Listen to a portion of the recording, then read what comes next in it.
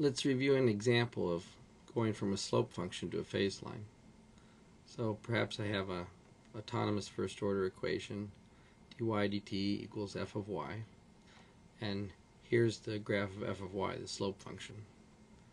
It's got 4 places where it's 0, 4 equilibrium points, and then alternately it's ascending or descending or just touching the line through each of those points.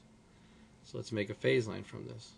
It'll have 4 equilibrium points, and this phase line is a picture of the y-axis from the negative y-axis at the bottom to the positive y-axis at the top. Notice we don't put an arrow on this y-axis, the vertical y-axis I draw, because that would be like a direction indicator. But the first equilibrium point, I have positive value of slope before and after, so I have 2 upward arrows. That's a node. Second equilibrium point, I have positive f, positive slope before, and negative f, negative slope after. That's a positive arrow going up into that point and a negative arrow going down into that point. That's a sink. Third, I have negative f on both sides of that equilibrium point. Those are 2 downward arrows on this third equilibrium point. That's a node. And fourth, I have negative f to the left before this equilibrium point and positive f to the right after this equilibrium point.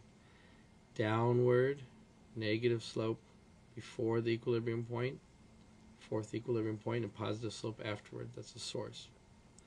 On the phase line, you recognize sinks by 2 incoming arrows and source by 2 outgoing arrows, and nodes by 2 arrows that travel the same direction. In the slope function, you recognize sinks when the function descends through an equilibrium point, and you recognize sources when the function ascends through the equilibrium point, and you recognize nodes when the function just touches the equilibrium point and then bounces back, so it doesn't cross over the y-axis, the horizontal axis. Pay attention, the slope function has y as the horizontal axis, and the phase line has y as its one line, a vertical axis. So be able to go back and forth between these drawings at will.